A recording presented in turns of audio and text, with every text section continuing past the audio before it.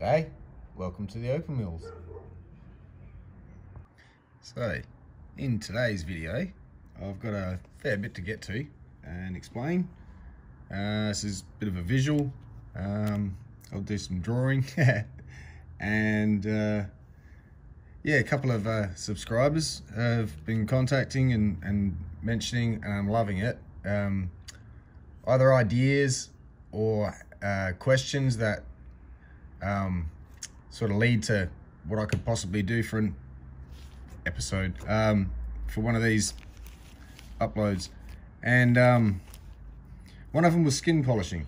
So I was questioned about how to get in to some really tight spots that your little bits may not get into, and is there an alternative way to using the Dremel and the bits? And I'm like, yep, there certainly is. Skin polishing. So I'll get onto that in another video, but this is the piece I'll be using to do that with. It's already started carving, but still needs to be finished off. So I'll do the rest by hand. But that'll be another video. This one, I'm gonna get onto another query on how do you get your domes centered and up to the center. And that's a great question, because it's something that since I was taught, I'm not really seeing at all. I see a lot of cutting and polishing, which is great. And I mean, even in the industry, there's some really great work out there, don't get me wrong, but a lot of it's not done always the way it's usually done. But that's more for the calibrated side of things as well, plus the non-calibrated. I'll get to that. So this wouldn't be calibrated, I just did this by eye. If you can fault it, go for it. If you think putting a template on it and then cutting it straight still would have helped, whatever.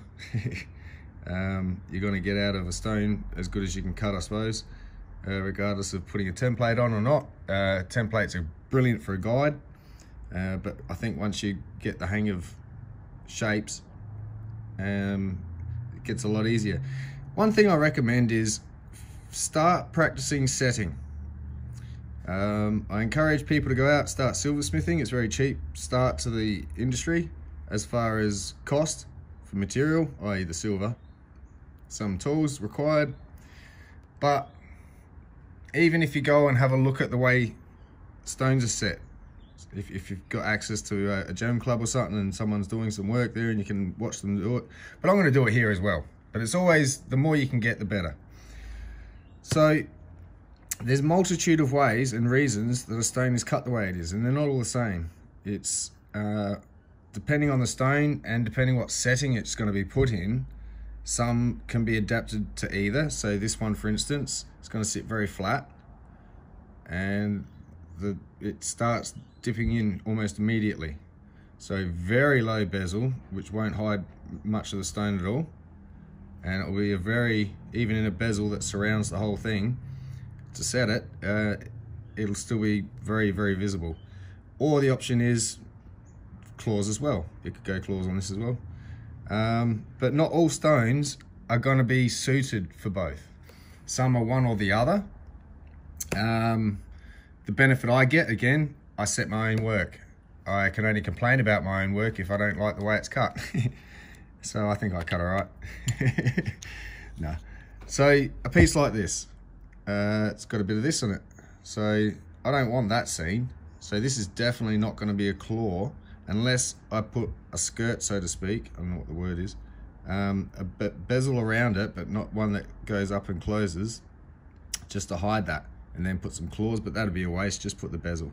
So I'm pretty sure that one's just going to be the bezel. But when you look at the top and you look at where the bezel's going to close over, pretty much that's all hidden anyway, those little spots, so it'll just be stone. Yeah, not good for claws on that one. So could be set for both because it's cut for it, but for the appeal, I wouldn't put claws on it. Those are stones that have a lot of meat in them. So then you get some stones like this, very thin bar, and so to retain some structural integrity, it had to have a bit of a potch back. It's quite a beautiful bar, but again, it's only a very, very low cab over. It's not flat, but it's not low dome either. It's just almost virtually flat, but curved slightly. So that would be, again, claws or bezel, because the bezel will only just crimp over it. As you can see, it sort of immediately starts tapering in, sort of that way. And you could put a half bezel, like half the width of that stone in bezel, and just have the top part shown. Or you could just put some claws on it and leave the sides showing, because they're not unpleasant. And it doesn't need to be hidden for sand issues or something. What do we got here? That's sort of another one. Back there would have to be closed in. Had to stay that way just for structural integrity. Not visible from the surface, so quite a pleasing stone still. But this would be closed back, as opposed to something like this. Well, actually, we'll go for something similar in size. So something like this, if there's no issues with the back, this I would leave open back. There's nothing that needs to just go away from sight. But still nothing wrong with the viewable surface, so the stone still retains somewhat its value. But this, had it had sand, wouldn't be as valuable, because it wouldn't be the double-sided type, viewable from both sides, worth opening and leaving the back open type setting, which can be appealing, because then you get to see more stone.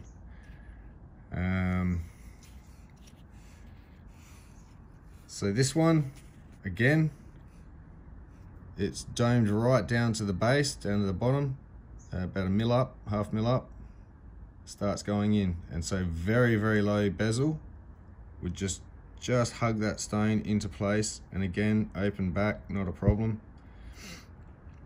You could claw set that as well, but I think just the little shallow bezel would cover less than the claws would block, but either which. Get that back there. Then you get to some stones that are, and this is all about how to finish up the edges I'm getting at here. They're undulated, so this one scoops down into the middle. So the bezel on this, or claws might be more appropriate, but I'll have to hide that side there, because it's very shallow and weak. But from the top, looks fantastic. Lightning Ridge material, that one. So yeah, nice little pendant stone, maybe a bezel, I dare say, with a closed back, obviously. There's nothing there you want to see. And that's just because that's what that stone allowed. It's not like I chose it to look like that because I thought, oh, that'll be great. No, it was just not enough of it. So then with something like this, again, you could bezel, not a problem, or you could claw. So it will just sit in the setting, not a problem. Sit flat. If you wanted, you could have the back open, and yeah, I'd say a shallow bezel, as in one that only just comes up and over around the edge, only just enough to hold the stone in. So with a bezel, you're basically making a surround with a hole the same size as the stone, and then when the bezel gets pushed in a little bit all the way around, it's the same thing that holds a ballpoint, the ball in a ballpoint pen, without it falling out. It's basically bezeled in, if you think about it that way. That's another thing I like, giving visuals and other ways of thinking about things, so you get a concept of something that you might be familiar with, and you can go, oh yeah, correlate. Cool, got it. So yeah, that's why that one will be cut that way.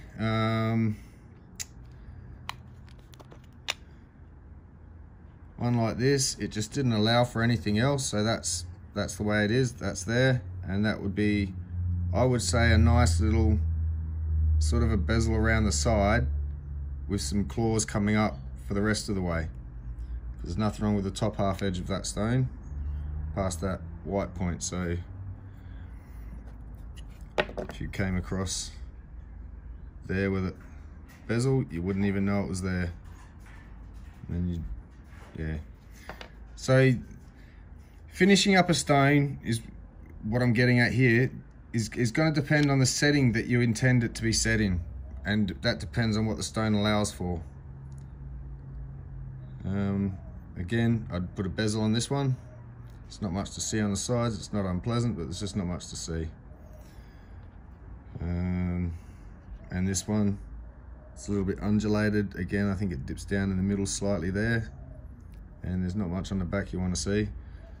So here was a good example of the front's fine, the back's not.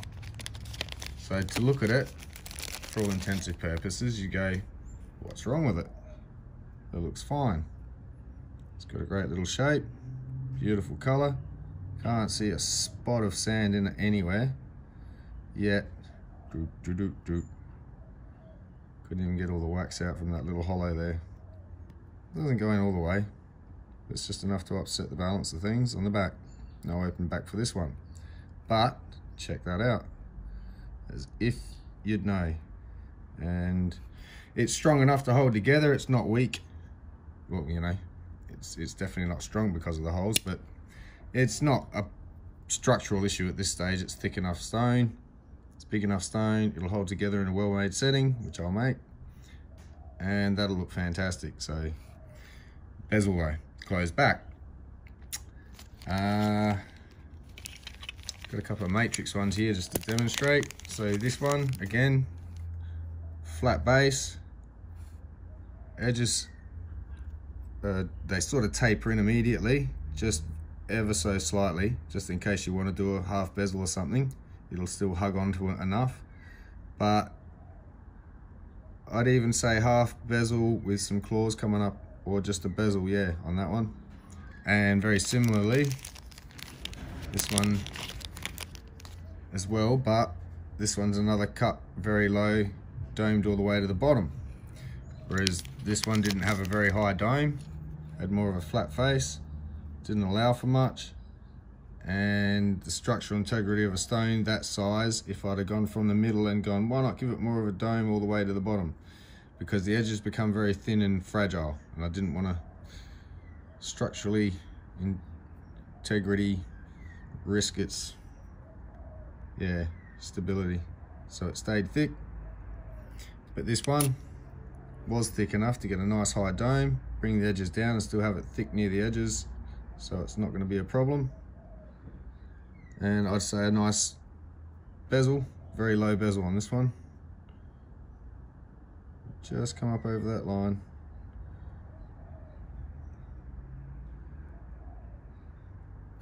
So just a couple of more examples of different cutting, the finish of the edges. And yeah, whether you're thinking bezel, you may have an idea, oh, I'm going to bezel this one, oh, I want to claw this one, or oh, this one might be someone else, they may deal with it, I may as well make it so it can be achieved either which way, and they can make that decision later, not forced to because of a certain cut.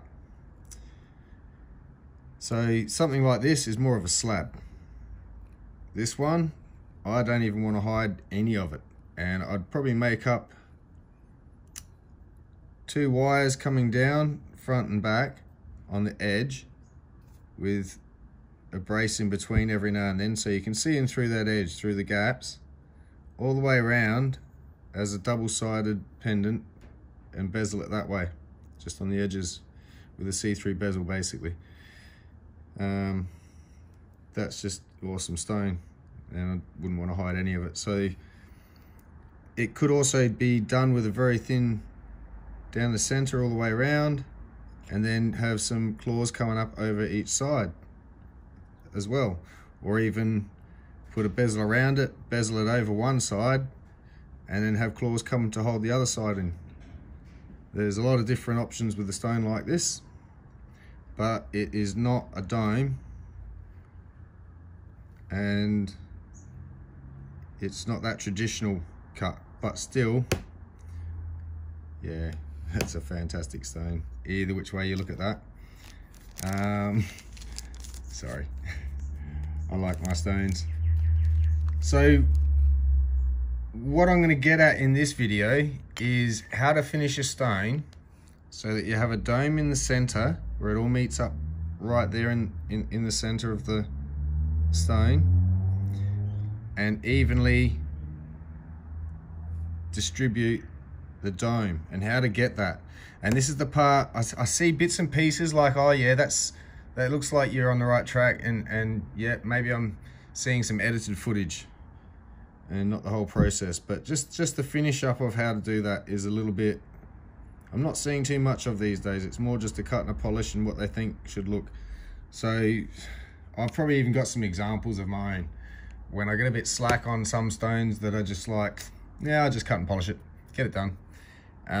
It's still not hard to get the dome, but even for the little ones, it's still very hard. Like, here we go for this one. By the way, congratulations to the 2 people. These have been sold. This one has been sold to one person, these to another. And I'll be making some rings in another episode coming up as soon as I get their ring sizes. But this one was very hard to, I'm just going to zoom in a bit, so small. So to get that dome right over, it's still a little bit broad in the center. But from each edge, it's pretty even. And from that side there. The curve from either side starts the same level. I've even gone as far as right down the bottom. It's been finished off. It's got that little bevel on the inside. That can allow for a little bit of overflow on silver solder on the inside of a setting. And just so you don't get sharp edges that want to break off when they're pushed into a setting. And that'll shatter your stone. So I always finish the base off best I can.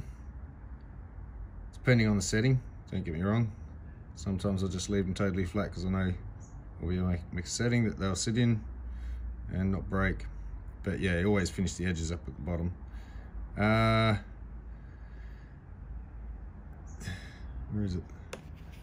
Same with that one. It's got a little low dome on that, all the way down to almost, sorry I'm going side onto you, almost right down here at the bottom. It's just up about there, and then just hug it a little bit with a bezel. That'll stay in place. But to, yeah, what I'm going to do is I'm going to cut a stone. There we go.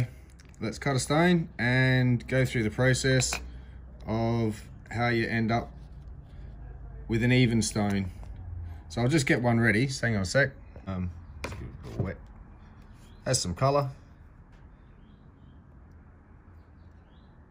Being a quartz matrix, a bit hard to see, but it is there. There we go. Let's see if we can get that to come out. So out of this piece, I expect to get a reasonable length oval. It's going to lose a bit off the edge here, but it's already sort of tapered in a bit for me. That's nice of it. And lose a bit off this edge here. Let's trim it up. So somewhere around, something like that somewhere. See what we can get. And we'll go through shaping it from here into a, you know, just, yes, I could slice these bits off and keep them as chips, but then you got to treat chips, otherwise what are they? They just don't really look like anything, and I don't know how much colours in those bits. So we're just going to get rid of it and turn it to dust. Be done with it. Neaten up the edges, make sure that back's nice and flat. It's a little bit undulated. See a bit of a scoop there. And we want to make sure it's nice and cubic, so we can figure out what size dome we're going to get.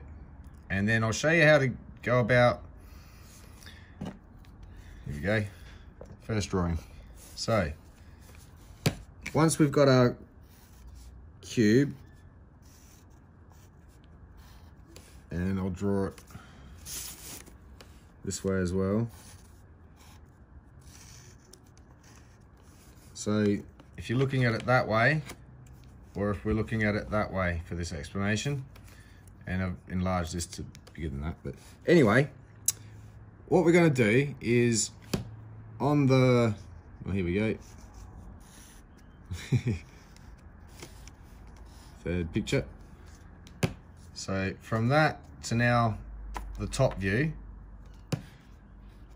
we're going to find where the center is by measuring it, not just roughly drawing it. I can do both, but for this we'll measure it. And anyway, for this picture, I'll just quickly draw it roughly around there. So that will be the very top. Sorry. That will be the very top of the stone, right in the center there. And that'll be the part that we really won't need to touch till last. So we know it's always the center and everything gets brought up to the center. So that will be here and here, just to mark them on there. So from this side and this side, either which way you look at it, it's going to be all the way around the stone. We're going to make sure it's got that much proportionately for this drawing, roughly that much base. That never gets touched once we've shaped it. So to shape it, the first part, you're going to find your points here, here, here, and here. And if you've got a template, use it. Because obviously we're starting out, otherwise you wouldn't need to be going through this. But failing that,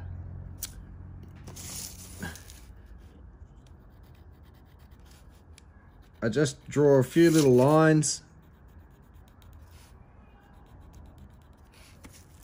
like so. Excuse me. And then you find some points out here where you knock the corners evenly.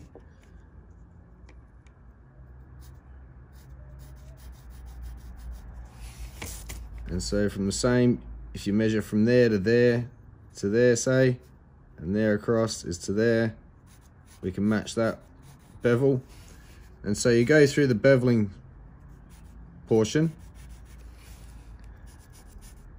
which is how I would do it if I was doing this freeform as well, by the way. I'd just be doing this on the machine instead of having to draw it first, but there we go. And then we want to meet somewhere around here, here, here, here, somewhere out here a bit, and draw a curve. So coming from the side, like your edge, sorry, I'm blocking the picture. A little bit. So from these dots I've drawn, there,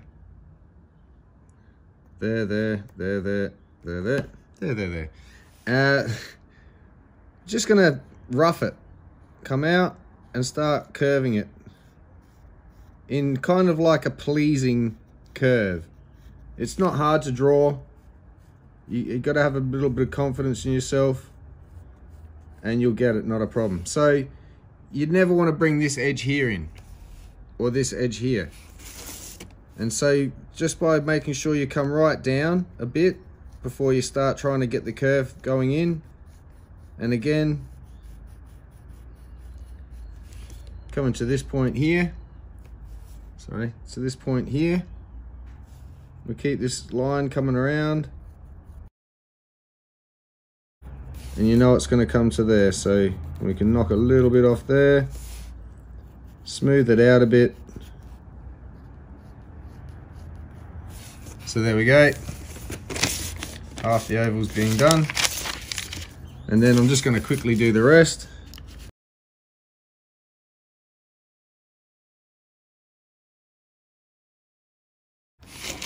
And there, you're not going to get much different result from a template. If you haven't got one, which I don't, that's how you get an oval. going to get smoothed out and touched up by hand no matter what you do, as soon as you even use a template. Just look at it, look at it, and look at it, and look at it, and make sure you're definitely happy with the results. And then go for it.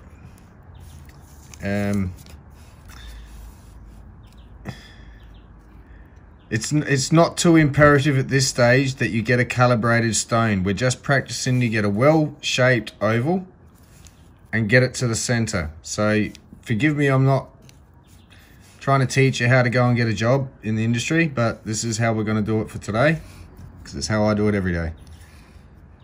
So there's our oval. Once you've got your shape, what we're going to do, it's still going to look like that from the side because it's a block. You just can't see the curve from here to here and the other side, but just imagine there is one. Anyway, from this line here that I've mentioned, is from there down, once you've got this shape, is never to be touched again until you start the pre-polish. Because from there to there will be our curve. And we're basically going to do the same as what we did here. It's no different, really. So you know it's going to start from here and it's going to end here, which means out here somewhere is going to be where you think the curve's going to be. So you know you can knock this much of the corner off. So you just roughly knock it off without going over and go, yep, that's going to be gone anyway.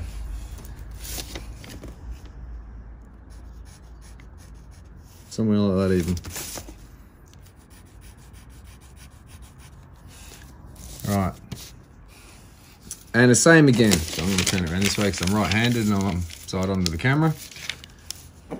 We're going to go from this point. We're going to come up somewhere about here to about here to do our curve. So we can correct the rest of it and smooth it out afterwards without cutting in too much. So from there, it's going to be a pretty steep curve in, like so. Then we're going to smooth it out a bit. We'll continue down the other side. It's a bit of a process. Okay, so there's our nice dome. For the proportions of the height to the width, or length in this case, that's how that's going to look from the side. From the end, same again. We don't lose our edge down here. We come up a touch, around there, off to the center a bit, around there. We can start getting a bit closer and rougher now. We're getting the practice up. Practice drawing, it's the same when you get on the wheel. Cut your corners.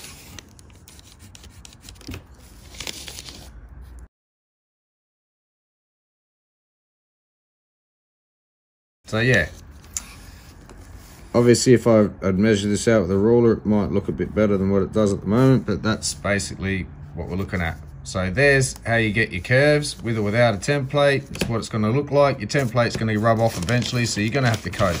You're just going to have to figure out the shape, memorize the shape. As I say, if you can leave this bit at the bottom, you never lose this shape.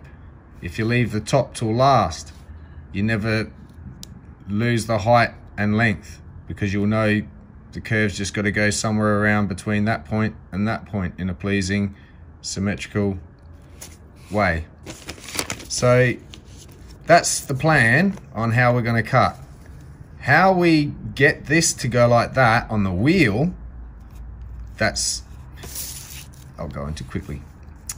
So again, if we're looking at the stone, I'll use these this way. Once you've gotten rid of these edges, what we do is, as we turn the stone around on the wheel,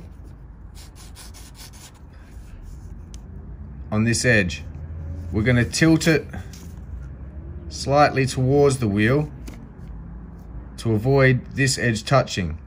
And so if we're up against the wheel here, I'll hold it up that way. So this is where we want to find first, this edge, and leave that. So we're going to put, say that's the wheel there. We don't want it to come up and eat that edge away, so we're going to tilt it so it starts eating away here a bit until it slowly comes down to that point. And you'll be doing that by rotating it and getting this eaten away all the way around here, around the stone, all this first bit.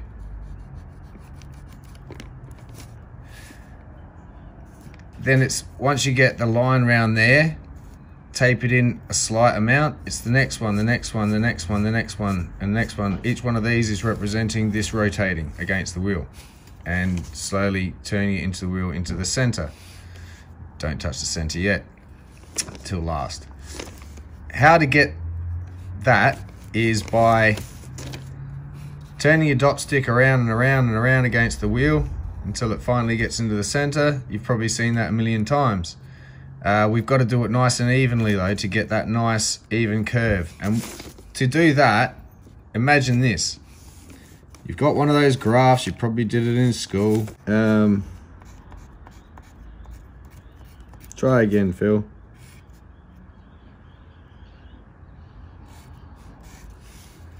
Yeah, that one. There we go. Figured it out. You know what I'm trying to talk about? Again, I'm better at just showing you, so I'll probably shut up on these drawings. But I'm just trying to give you an idea of what's going through my head while I'm trying to get this in the shape that I want it to end up in, without almost foolproofing it a bit, which is what I need. So I'm going to head over to the wheel. We're going to go shape this up anyway. Let's get on with it.